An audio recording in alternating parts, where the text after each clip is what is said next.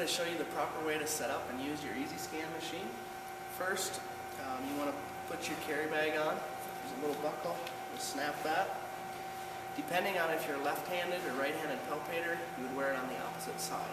So, since I'm left-handed, I'm going to wear it on my right side. I'll take the machine, put the machine into the carry bag. There's a little strap that goes over the top. Just connect that, and it's all secure and ready to go. Next, you want to have the probe placed correctly. So what I do is I put it under this shoulder and over my head. That way, if a cow would catch the probe or it would come out of your hand, it's not going to go down and hit the concrete. It's going to stay safe. Next, when you're inserting the probe, you want the probe to hang straight down on your arm, so when you're going in, it's a straight shot. Some improper ways to have the probe is to wrap it around your arm, like so.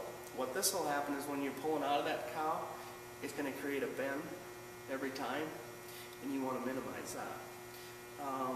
So you want it to hang straight down, so you're going straight in and out of the cow. Also, you want the probe to be fairly straight when it comes direct in the machine as well. Next, I'll show you how to have your goggle cord. So you put your bugs on, and on the goggle cord itself, there's a little red dot, and on the machine itself, there's a red dot as well. So you just want to line up the dots and insert the connector.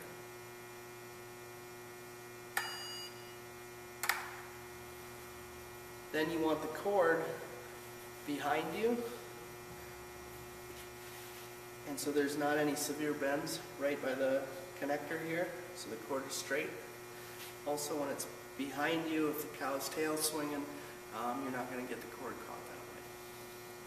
And then you should be ready to go.